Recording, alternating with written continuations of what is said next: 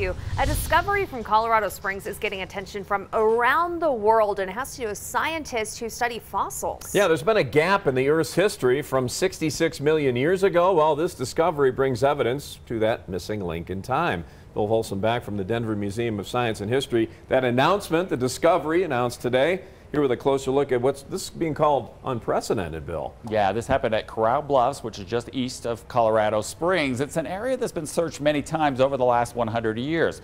Two paleontologists with the Denver Museum were there not finding much, and then one change of thought led to that unprecedented discovery. Corral Bluffs, open space on the edge of Colorado Springs. Now a fossil find shows a link to history from 66 million years ago when a massive asteroid hit the Earth and unleashed a wave of destruction. Brought the age of the dinosaurs to a fiery and cataclysmic end. The end of the dinosaurs is also the beginning of the mammals and plants from just after the destruction. We knew very little about how life emerged in the first 1 million years after the end Cretaceous mass extinction. We made this big discovery right on the edge of Colorado Springs in an area called Corral Bluffs. Two paleontologists from the Denver Museum of Nature and Science, along with a team of volunteers, went to Corral Bluffs hunting fossils.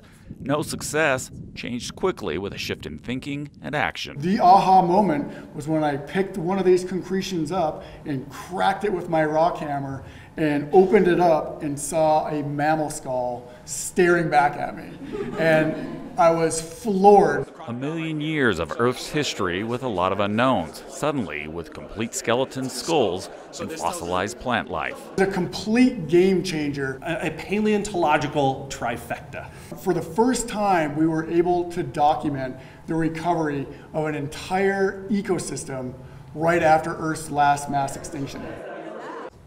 Yeah, all that from right here in Colorado Springs. For 3 years, this has been a need-to-know secret. Today, it was revealed with a publication in a prestigious science journal. Also today, an exhibit opened at the Denver Museum of Nature and Science.